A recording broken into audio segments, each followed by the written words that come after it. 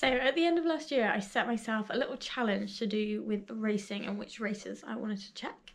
And today is the day we're going to go through it and see where I've got to, because I've officially done the last race that I've entered this year. So yeah, it's up. It's been up behind me the whole year. So let's see where we're at.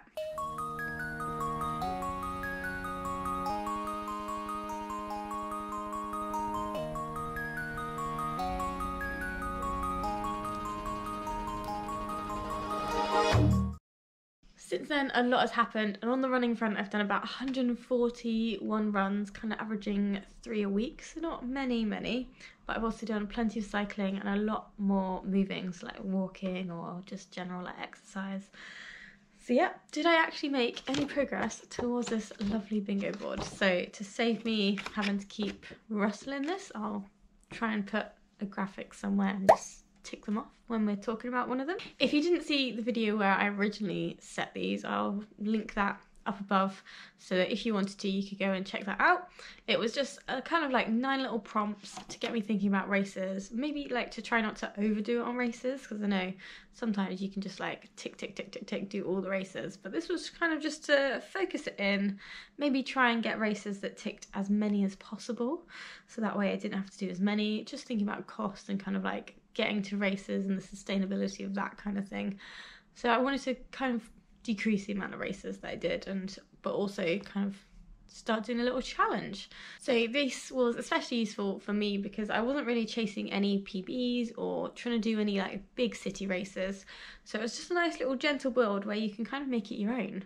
So yeah, let's start with prompt number 1, and that was overnight stay. So this is the one that I haven't been able to do. I just haven't, well, first of all, I've not really found a race, well, I have found races, but I haven't found a race like at the right time in order for me to really think about an overnight race. So at the start of the year, we didn't have our little cat who's actually just sat over there, and now we do. So it's kind of like a different landscape now. If we want to go for an overnight stay to do a race, we have to think about her and like where she's getting food and who's going to look after her and things like that. So it's a bit more of a logistical nightmare now than it was beforehand, although she is pretty chill, so I'm pretty sure we could just leave her some food. So yeah, that's the one that I didn't do so far, and that was prompt number 1. So number 2 on the bingo board, I know for many you might have struggled with this one, but for me it was kind of easy. So this was an inaugural race, which means the race that is going on for the first time, and I did Fiann Fury, which is a 10-mile race, and it was put on by my running club. So I just went along, did it, and got muddy, got a bit wet, and came back. Definitely tough. There was lots of mud. You basically had to cross over a river where like the water came up to like my waist, which I wasn't really expecting in the middle of a running race. Oh, at one point you were running up this hill and you can see the finish line to your left, but you run straight past it, and then you have to go down a hill, and all the while you're just thinking about, I've got to get back up that hill to get to that finish line. So I wasn't quite prepared for the hills that were in Fiann Fury, but maybe if I do it again, I will know there's hills, and that is quite a tough trail race. There's quite a lot on the mud and fields, and I think fields are actually kind of some of the worst because with all the cattle and stuff that use it, it gets so like up and down, and you don't really know what's underneath your foot. It's not flat like you think it would be. So I got around that 10 miles in 1 hour 47, so not potentially the best day out of the races, but it was the first race that I had done since having a bit of time off of running, and I thought that was actually pretty good. You know, it wasn't the best, but I still did it, and I still kind of enjoyed it, you know. Prompt number 3, so up in the corner, so it could either count as a cross or down, was a volunteer at a race, and I ticked this off very, very early in January by helping out at the First Chance 10k along Exeter kind of riverside area. I was at Marshall Point and it did rain, so I was kind of stood there in my waterproof summer jacket, encouraging runners, because we were basically the turnaround point, that they just had to get back to base now. They've done most of it. The First Chance 10k is kind of like just a chance right at the start of the year, so it's normally like mid to early January where you do pretty flat 10k course, and then obviously the goal is that next year you can set that benchmark a little bit differently. Hopefully it's a little bit faster, but obviously some years it might not. So you set that benchmark at the start of the year, and then that's kind of how you track your progress throughout the year. So it's a nice kind of race for everyone. It doesn't really matter if you're speedy, doesn't matter if you're slow. It's just to, you know, see where you're at in yourself. Moving on down to the middle row, we've got number 4, which was a repeat race. So for this one, I travelled back down to Exmouth and did the Mare Half Marathon. So this is, I think it's billed as a trail race, but it is kind of part and part. So it's half road and a half trail, I would say. And yeah, you just run along, you run from Exmouth along a path, a cycle path to Budleigh, and then you run back from Budleigh to Exmouth along the coast path. So there's definitely a lot of elevation. I was going to say I think I filmed some of it, but I don't think I did. I ended up being the 4th female across the line, which meant that I got the first senior prize, because the other, I think there was one other female in that top 4, and obviously they got placing trophy, whereas I got the age group prize. So that was quite nice. I got like a free entry to another race of theirs, but I didn't actually end up taking that place because I just didn't know what I wanted to do. So, and then I just wasn't prepared by the time a race did come up. But the previous time I'd done that was 2019, and I remember I really wanted to get under 2 hours for a half marathon when I first did it. And we kind of, on the way back, there's a really big hill just coming out of Budleigh, and I could just see my time slipping away on this hill because I didn't want to run up it basically. But this year I did a bit more running, hopefully, and I came away with a 10-minute PB. So I did it in just under that 2-hour time frame this year. So in 4 years I've actually managed to do it, and it was like 1 hour 58, something like that. So I managed to get the under 2 hours that I wanted in 2019. And yeah, it was 10 minutes faster than I had done previously. I think potentially there wasn't quite as many females doing it this year, because I don't think I was that high up the billing last year. But maybe everyone was just like a little bit behind me. It was actually a really nice day as well, so there wasn't really any rain.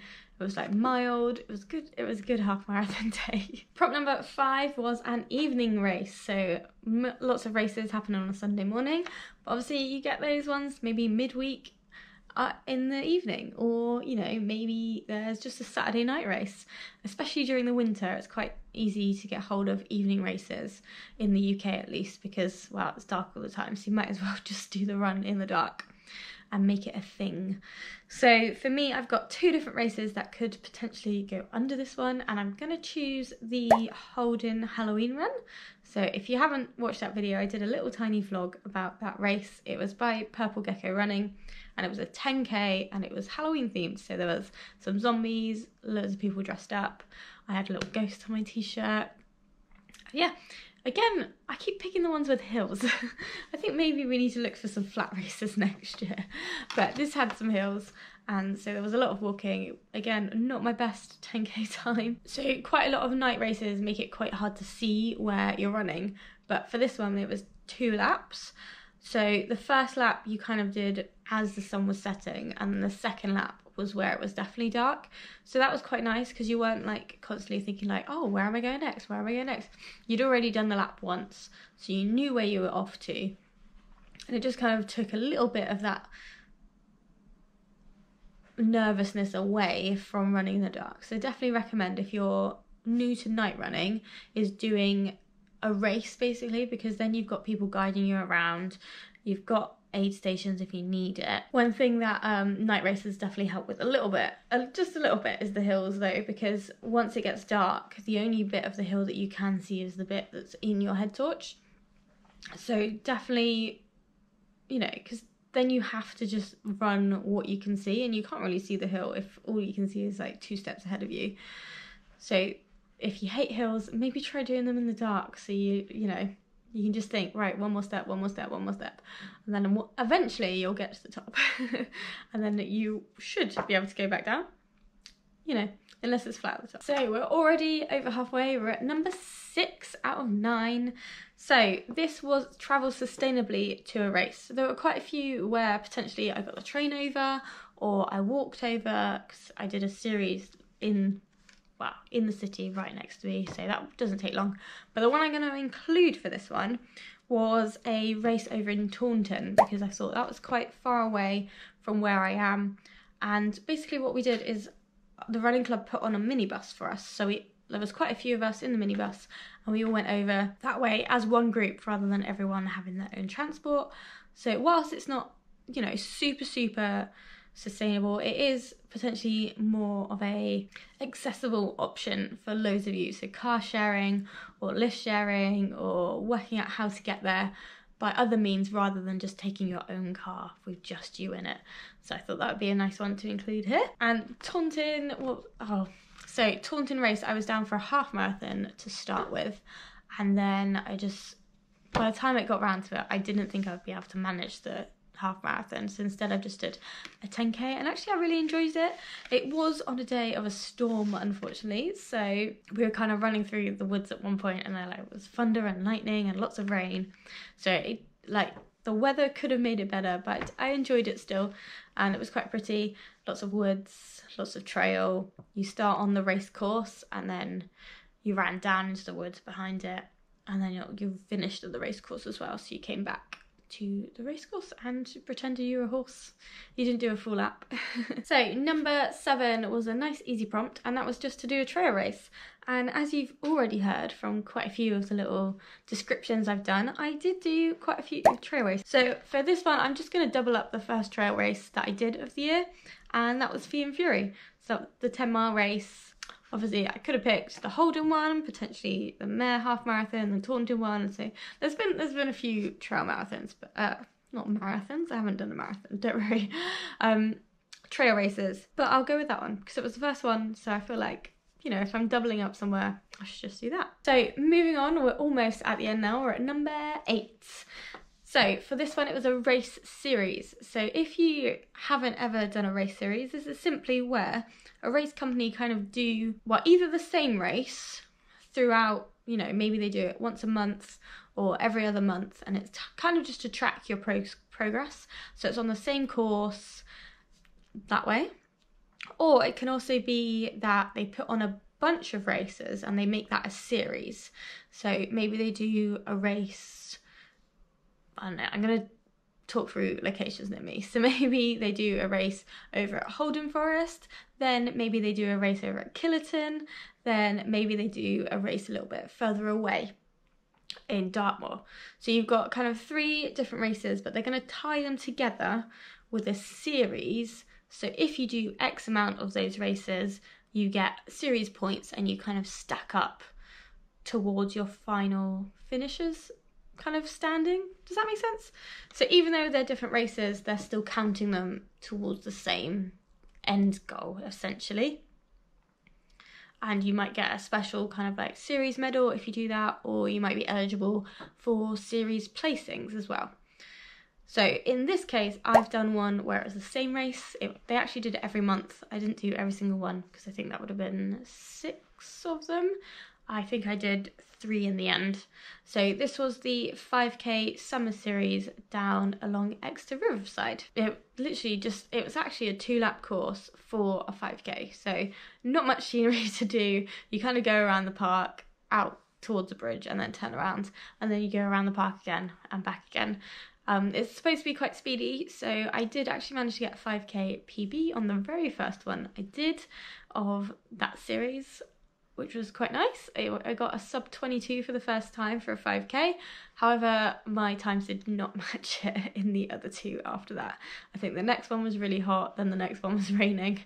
So not the perfect weather, and I just wasn't feeling it. And I think if I remember rightly, there is another lovely video about that race. So if you want to have a look at what kind of that 5k feels like, there's a video and you can go watch it. Final prompt, number 9 out of 9, and we have got a race in your home county. So for me, that is Devon, and I'm going to include the first race that I did of the year that was in my home county, and that was the Exmouth Express. Down along Exmouth seafront. It was a 5-mile race, and I think again I was 4th female, but I didn't get a prize for this one. So 4th female. I actually did it in quite a quick time, but I can't remember what it was. It felt speedy, it felt hard, And yeah, I don't know, I might do it again, but it was quite tough. It's a weird distance. You're not, it's like just, it's under 10k, but it doesn't feel like it. It feels like, you know, that you're still running really hard, really, like, I guess because it's between that 5k and 10k pace there, it just felt hard. And so that was my 9th race, Exmouth race. There's not much to say. It was, again, it's just an out and back along Exmouth seafront. So if you do the park run over at Exmouth, it's quite similar to that, only obviously a bit longer because, well, it has to be. There's quite a few actually races that I didn't include. So X to Axe, I did that this year. What else did I do this year? Actually, maybe X to Axe is the only thing that I haven't included in this racing challenge. But I guess that could be my trail race if I really wanted it to be. So that would have been 8 different races for a total of 8 counters on my 9 board. So did any of you take on any challenges with your races this year? I know it's a bit of a weird concept, isn't it? But if you have something that, you know, that surprised you or anything, I think I might set one next year, but I think I might make it a little bit different. Maybe like a race that scares you, things like that. Just to try and like force me to do races that are out of my comfort zone. So 8 out of 9 for me, pretty good.